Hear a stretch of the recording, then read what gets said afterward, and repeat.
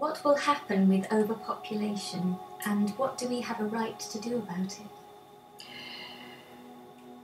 Just as we have talked earlier about your European Union and there being the high wave if necessary, so it is with the overpopulation.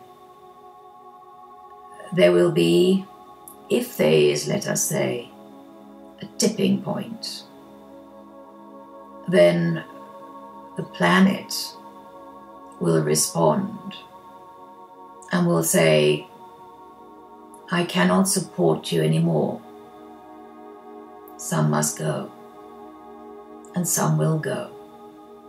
There will be natural means to ensure that the balance of population is maintained.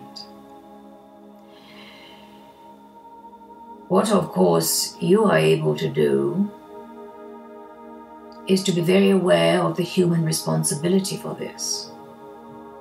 Not to be afraid to be speaking of the need for population control, population awareness.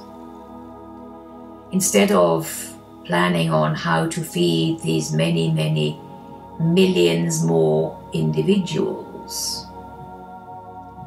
there are plans to determine how to ensure compassionately that the resources that are available and likely to be available, that for these resources there is the appropriate number of mouths.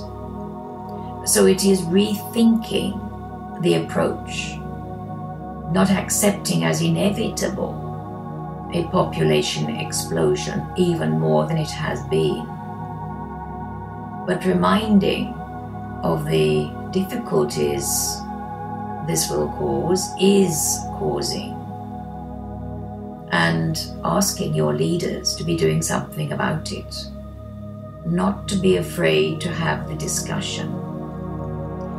And already you are seeing in many parts of the world difficulties in food production.